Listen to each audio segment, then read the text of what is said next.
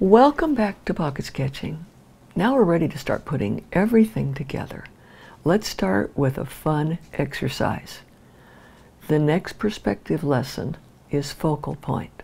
And the easiest way to show it to you is have you put your arm out at full length with your thumb up.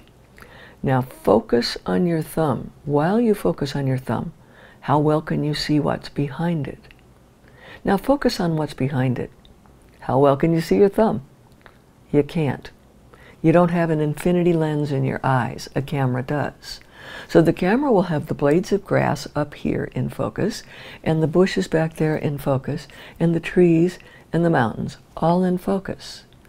But you don't see that way. You have a whole range of focus.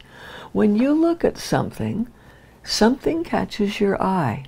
That's a focal point. Now, if you wait a few minutes, you'll probably pick 2 or 3 more. But you have to stay on just one. I have a marvelous example of one I did in which there are 3 focal points, and I want you to see if you can figure out the focal point. So, just a minute. Here it is. Now, if you can't figure out the focal point, there is a reason. There are 3 of them.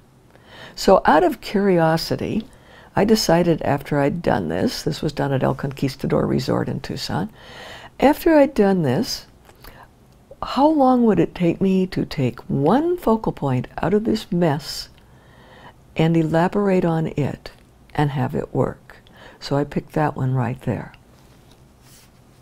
This is 11 minutes later. You can make sense out of this. That's an 11-minute sketch. Focal point is dreadfully important. All the rest of that stuff is out of focus. The stuff in front of you, right in front of you, is out of focus if you're focusing 50 feet away, or 100 or 200. I have another really nice botch for you. This took forever. It has every leaf on the tree. The only thing that saved it was having light spaces here where I could put in dates. This is supposed to be a palm tree. By the way, when I got done with this, I was so fed up, I quit for the day. It will wear you out if you try to do that. So now let's see how you're going to use this in actual space. Or another thing that's important, I want to tell you something else about the camera right now. Something really important about a camera and about you. A camera sees what's there. You bring to the spot where you have a focal point, not just what's there, but your entire life experience and how you're feeling that day. That's why there's magic. You come back the next day at the same place, it won't be the same. You put the magic in. This is why sketching is so much more rewarding than just photography.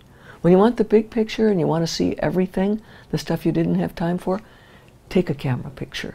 But when you want to have an intimate experience, sketch what you think you see.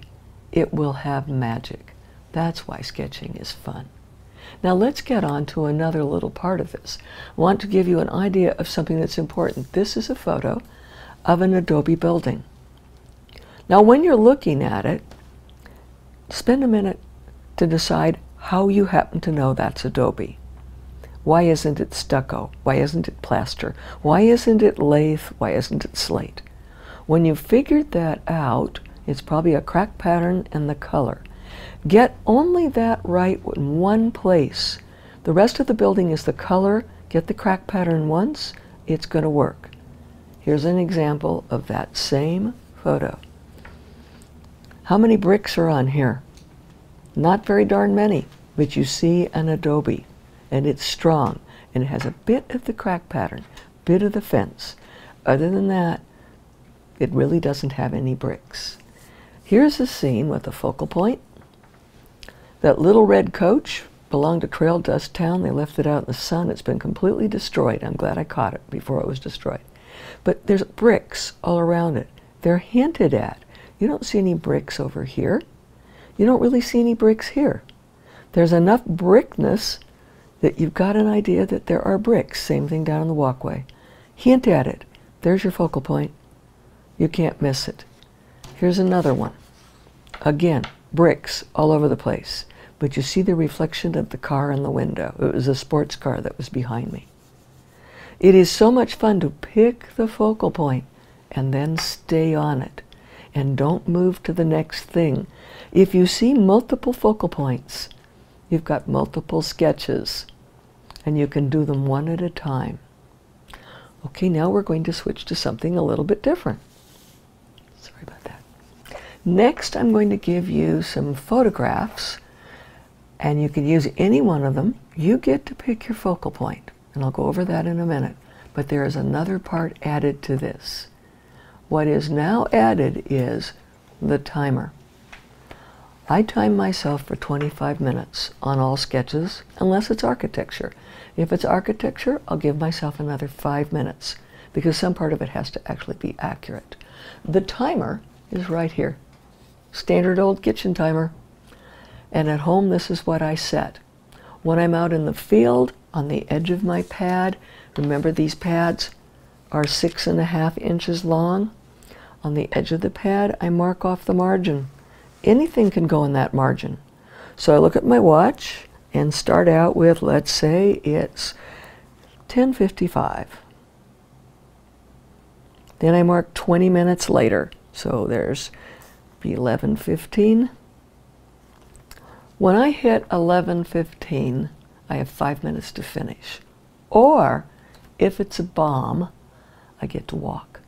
And that's one of the greatest pleasures in pocket sketching. Your mother isn't here. You don't have to finish. If it's bad, leave. Start another one. A banker friend of mine once said, it's much easier to give birth than to resurrect the dead. Don't try to resurrect the dead sketch. It's going to take forever. You won't get much of a return on your invested time. Instead, start another one. Have fun. This is all for pleasure. And we get to another point here. Why are you doing this in the first place? Are you learning this so that you can compete at art shows? Have paintings that your friends will make exclamations about? Or are you doing it for pleasure? If you're doing it for pleasure, back off and have fun. Enjoy yourself. Learn. Put down records of where you've been.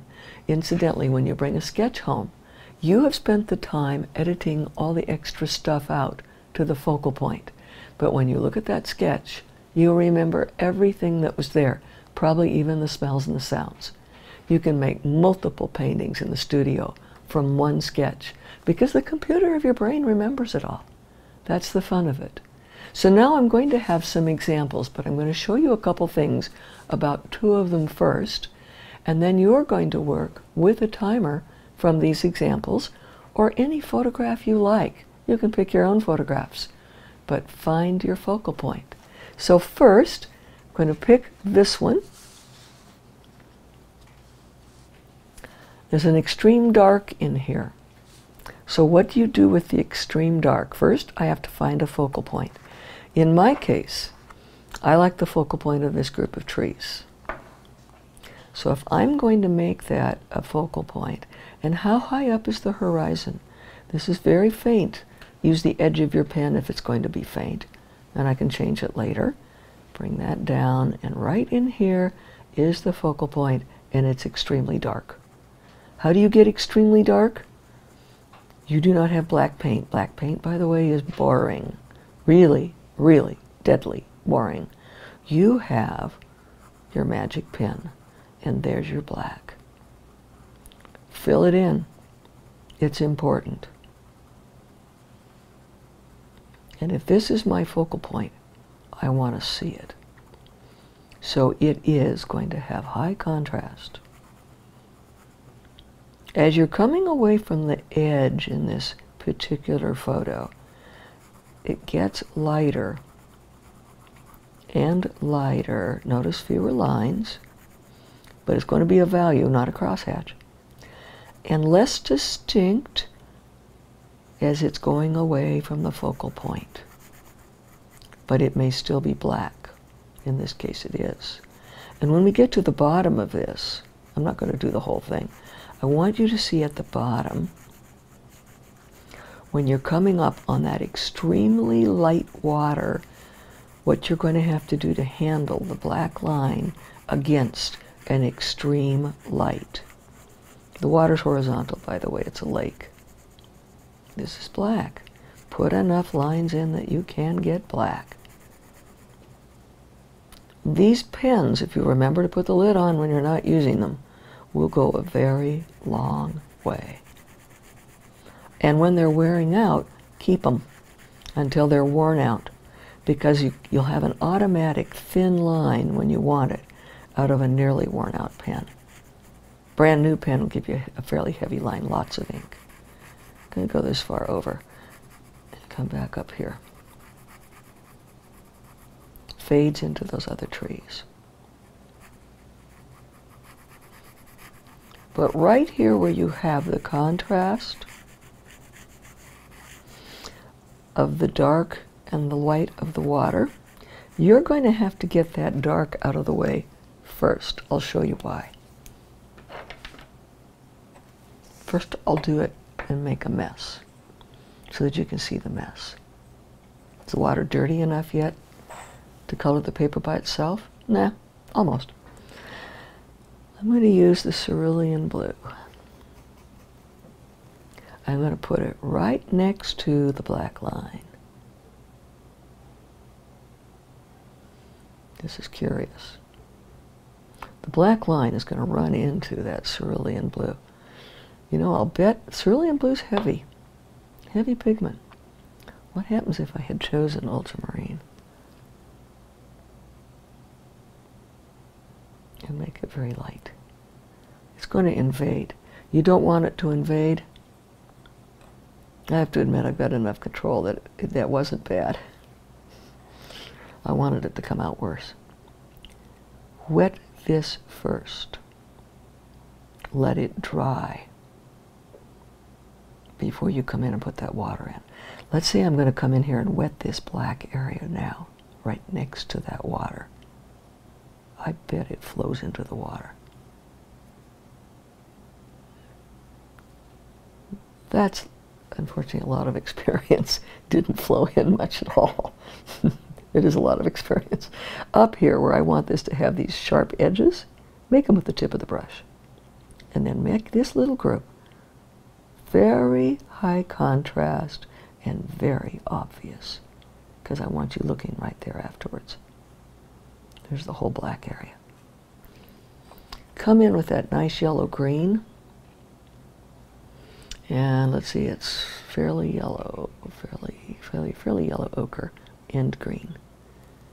Notice I just picked them both up. You probably didn't see that. I'll show you in a minute. I pick them both up at one time on the brush. I want some of it to be fairly clean up here. There's clean. Now as you're coming down here, it's going to pick up the black line, and you're going to get those in-between colors. It's going to run. It's okay there. I didn't want it to run up into there. Now this area I cannot bring a light down into until that is dry and stabilized. So at this point, I would go up and do any other part of the picture. Doesn't matter what. Any other part.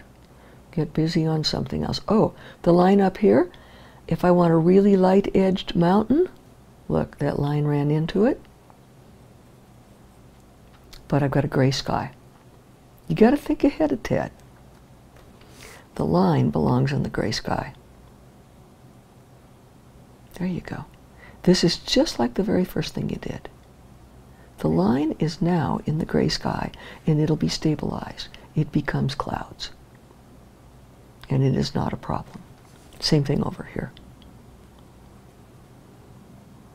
If it's going to be in the way, think ahead and move it out of the way, making the background behind something instead of having it invade. Now there are plenty of things I can do while things are setting up. Purple lake, ultramarine blue.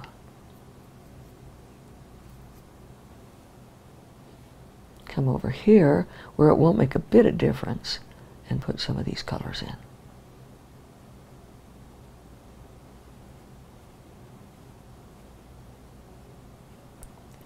I want this to be very light around that dark so that you see it.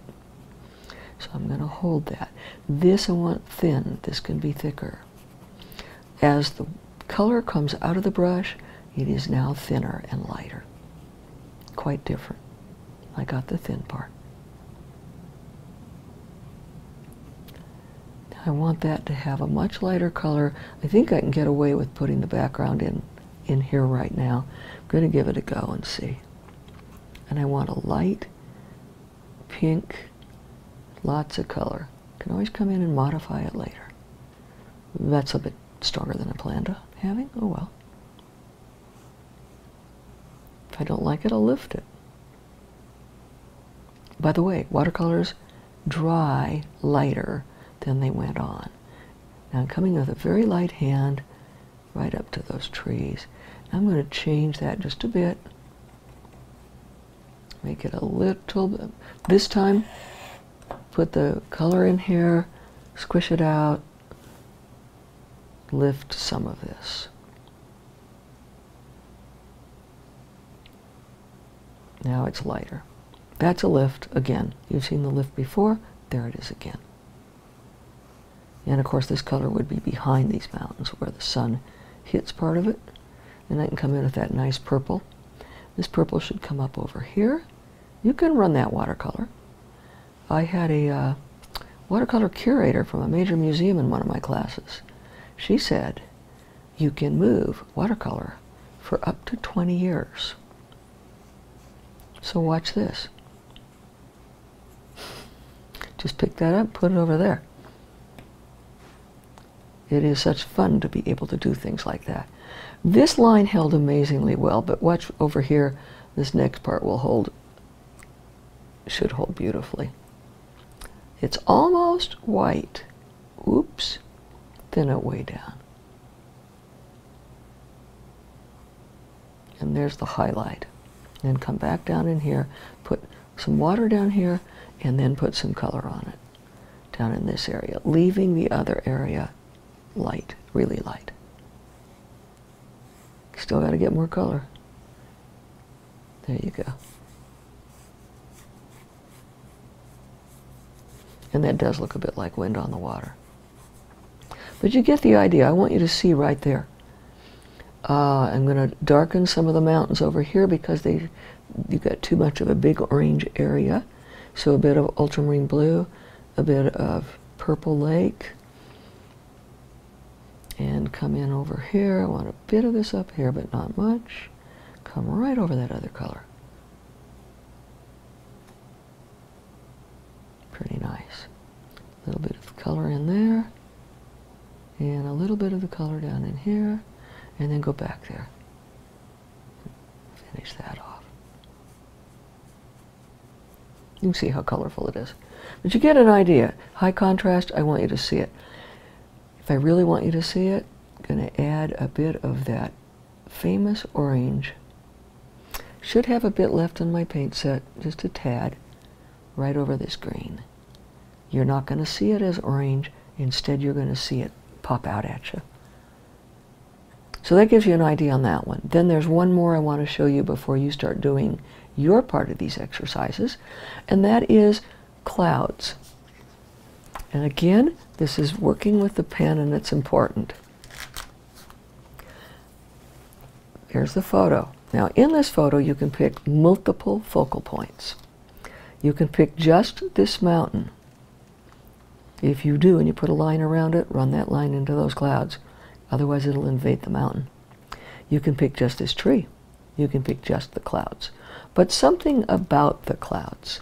It is so much out of grade school to put a line on your paper, and here comes a cumulus cloud.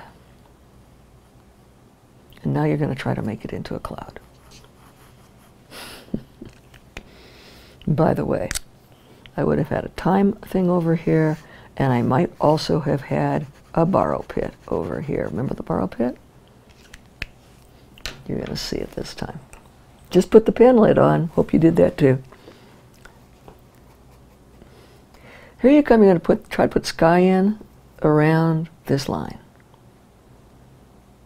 How artificial can you get? Does this look like a cloud? highly stylized. Well, okay, there's another way to make clouds. The other way, clouds are water vapor. Give it a chance. This is watercolor. Watercolor, water. Things move in water. Okay. Pick up your sky color. Move it around the cloud. Now put it back there. There's your sky. Simplify it if you want to. Come in underneath. Might have little bits of sky popping through. Get rid of that. Put sky up there. You've got time to move. You get time to do things. Ooh, nice dark sky. Didn't mean to get it that dark, but you get the idea. Come in over here, pick up that borrow pit. A little bit of gray. Oh yeah. Now how's that for a cloud? That works. It's still wet in here. I should be able to tip a few little nuances of character inside. Whole different feeling on that cloud. So when you're doing clouds, play around. Don't take yourself seriously. The more you play around, the better they're going to work. Again, if I were going to try to do that mountain edge,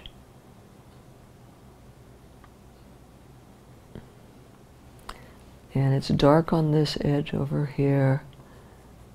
Now I want that mountain to work, right? And I'm going to come in and try to put that mountain color.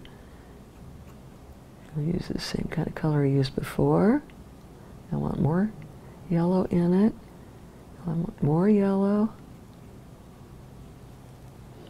I'm going to come in here and try to do that. And I'm going to get me a nice gray mountain. Not what I wanted. Okay? Now do it the other way. Same mountain. By the way, every time you do it by hand, it probably will come out different. That's because you're human and not a machine. Enjoy it. This time, turn that into the sky. There you go. You got the sky behind. I want some sky color. I can pick it up from up there. Pick up more from up there. Remember, you can move watercolor for a long time. Come over here. Do the same thing. You can correct that a little later if you want to. Look at that gorgeous sky. And that sky came out of that black line, leaving you the opportunity now, when it's dry, to put the color on the mountain. But you have to let that dry. So while you're waiting for that to dry, go do something else. If you want to put a few more clouds in there, remember the old lift that we did at first? Such fun. Lift out part of the clouds. Such fun. There goes a lift. The stuff you lifted will color things if you want it to. It's all a push-pull. Watercolor is an absolute blast.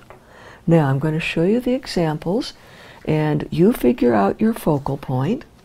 We'll do them one at a time.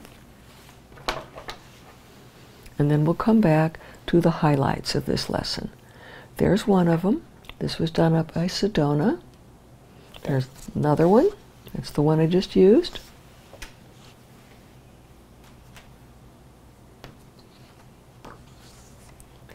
Here's another one. This is Rialto Beach in Washington.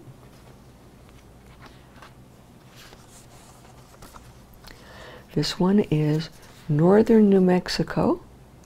Something of note, you don't really see the tree against a light background. That dark cloud, that dark mountain, helped make that tree. And there's a lot of dark in the tree. And then this one. Where's your focal point? Have fun. Notice that as you go back against the mountains, those trees become less distinct and go to blue and become lighter. There's yellow in the trees down here. Same lessons come back over and over and over. Oh, and the foreground. It's out of focus. If you put that in focus, this has to be out of focus. Because you can't see both. Remember the thumb exercise. Okay, did you remember to use the timer? If you forgot something incredibly vital. If you use more than 25 minutes and you keep working, you'll put in a second focal point. You'll overwork it and take all the vitality away out of it, and you will fatigue. So remember to mark your time on your paper and use your timer. It'll make a huge difference. Now, one more little item. You probably haven't noticed that my paints have been getting messy. Dirty on the far side, clean on the near side. Don't bother to clean up the far side. You don't have to. And now just a few examples of what we've been doing, because I'm not sure if you really noticed. So, notice the simplicity of this sketch. Notice that you see almost no tiles, but you have a feeling this is a pond with tile around it. You don't have to do every tile. You only have to do enough to see it. Catch the complementary color scheme. You're going to see that. You can't miss it. On this next one, do you see bricks everywhere? There's some back there, but these bricks at the focal point are pointed out. And this last one, how big do you have to go? You don't. You only have to get your focal point and a little bit to set the atmosphere. Things can be very simple. And now basically a conclusion. What are we going to do next? In the next series of webinars, we're going to show you how to work in the same way that John Singer Sargent did. Tremendous versatility. And we're also going to go outside, do real editing outdoors, and learn to be outdoors with other people and finding out that you're invisible because your work is inside your personal space. This particular sketch was done very much in the manner of Sargent. It used wax as a resist, and we'll be doing that too. So I'll look forward to having you again for another series of webinars. Thanks for being here.